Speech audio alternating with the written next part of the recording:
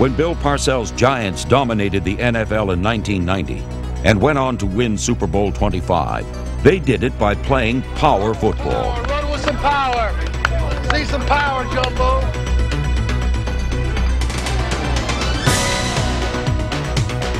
In 1991, Joe Gibbs' Redskins ruled the league. They too played old-fashioned, down-in-the-dirt power football and won Super Bowl 26. Jimmy Johnson didn't care. He didn't try to imitate the Giants or the Redskins. He tried to make a Dallas Cowboys team that was very similar to his University of Miami teams. Tremendously quick. Good quickness there. Good quickness. I was saying, you know what the rest of the division's saying about you, Jimmy. You can't outrun somebody to a division championship. This game is won with brawn. He looked at me and he says, Peter, he says, do you think I give a bleepity bleep what people think? I know we're going to win doing this. All right, Derek. See, that's so fun. A little more quick. It's got to make that cut, Derek. We don't accept that just because others have done it before us in a certain way, that's the way we're going to do it. We might research how the winners have done it in the past, but we're still looking for the edge of maybe a different way, in a unique way to get it done. That way we might be better than those that have come before us. The Cowboys opened the '92 season against the Redskins and Giants. The goal was to beat the last two Super Bowl champs with speed and quickness. Rips back, takes it at his 21. Comes left, 25. There's a block, 30. There's a block, 40. There goes Kelvin Martin. This one's going 79 yards. Kelvin Martin, touchdown. Yo, man, speed. Unbelievable speed. They are going to rush the Kelly Goodburn punt, and they blocked it in the end zone. Through the back of the end zone for a safety.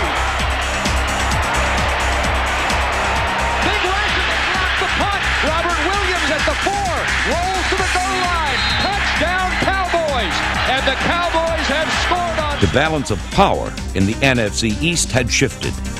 Power football had been replaced by speed football. After 3 years of intelligent drafts and trades, Jimmy Johnson had the team he wanted. No longer were the Dallas Cowboys America's team. Now they were Jimmy's team. The thing that I've always said about our players is I wanted them to be playmakers. Playmaker! Come get with it, play! Come get with it! I wanted them to have the quickness, to make a play, whether it be the quickness of a running back like Emmitt Smith to avoid a tackling. The coverage makes a cut. Gets it. Oh, he's still going. He's going to score. He's got the 5. It's a touchdown. Or the quickness of a Russell Maryland to avoid a blocker and make a tackle. He has got the greatest ability to put players in the right situations, to give them opportunities to become playmakers. He has the greatest knack of understanding personnel. When you tell someone that he's a playmaker, when you have someone like Michael Irvin who's got it on his license plate, The playmaker just made a major league play. it's an expectation that he has. It's something that is almost ingrained in them, that they feel like that when the time comes, they will make the play. Playmaker, what I do? Make plays. That's what make plays, baby. Give me opportunity. Opportunity to make plays. The guy is the best coach to come into the NFL probably since I've been alive. He's got a knack for getting every player to play at his peak.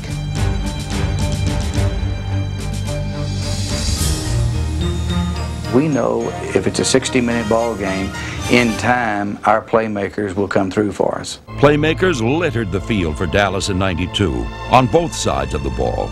Johnson and his staff made defensive situation substitution a science. They sent fresh troops in constantly and ordered them to attack.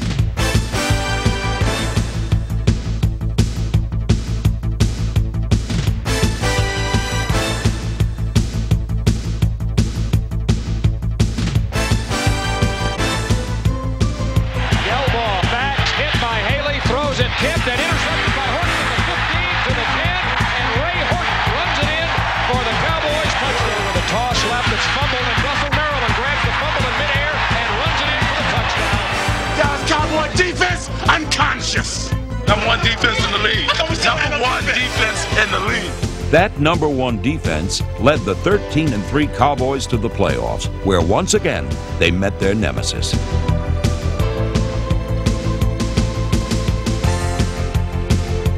Philadelphia was no match for the NFL's fastest and youngest team. Irvin motion left, Aikman draw to Smith.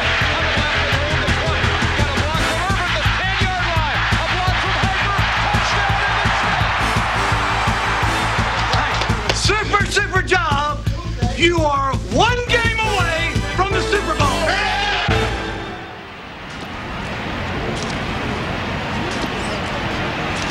Not exactly a beautiful day, but hopefully it will be here in about 4 hours.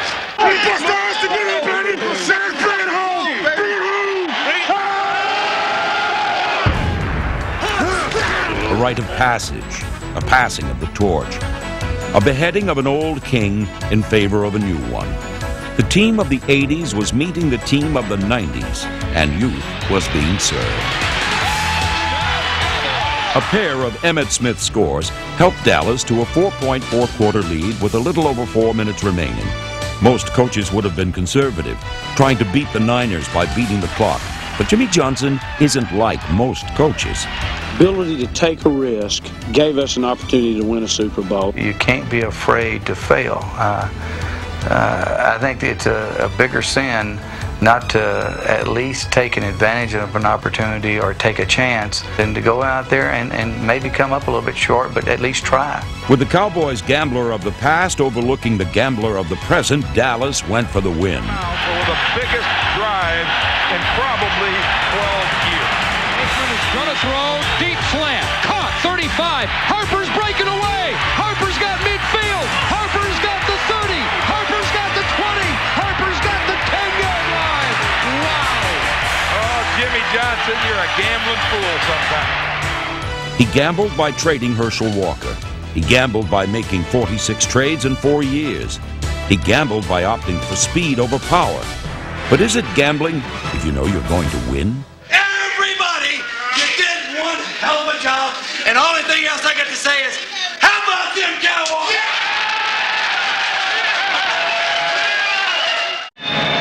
Okay, how about them Cowboys, huh? It might be more colorful to tell you that I was consumed with tense, suspenseful thoughts, but there were none. Oh, I was excited and happy and anxious to get started, but as for the sort of feeling a commander has as a great battle looms, no, that had come 2 weeks earlier at San Francisco. It must have been a more tense time for the Bills than for us, because they'd been to 2 straight Super Bowls without a win. It would be 3 when this day was done. I knew that. And in his 4th season with the Cowboys, head coach Jimmy Johnson. I just wanted to lay that royal flush on the table and rake in all the chips. You know, Coach Johnson comes in, he would tell you in the Super Bowl, the difference in the game will be turnovers. You know, I studied and I studied and I studied, and this will be the difference. We will have the turnovers, we will win the ball game. He didn't say if we make the turnovers, we'll win the ball game. He said we will get the turnovers and we will win the ball game. And we go into that game and boom, they start turning it over and turning it over, and we start going up. And we're like, man, you know, this is kind of wild, you know. He preaches about a lot of things, but you better believe what he preaches about is usually true. Jimmy Johnson talked for 10 days about the importance of turnovers. Well, here's Haley, hit him and picked off in the air. Jimmy Jones intercepts and rolls in for a touchdown. You know, we were just laying down the cards on the table, one by one. 10 of hearts. Going for the end zone. Novacek at the 2, takes it in. Touchdown, Cowboys. Jack of hearts. Aikman to Irvin. Dallas touchdown. Queen of hearts. Aikman a draw to Smith. Coming left, breaks the touch to the 5. Turning at the 1. Touchdown, Emmitt Smith. 1 billion people watching on television weren't certain we held the rest of the cards, but we were.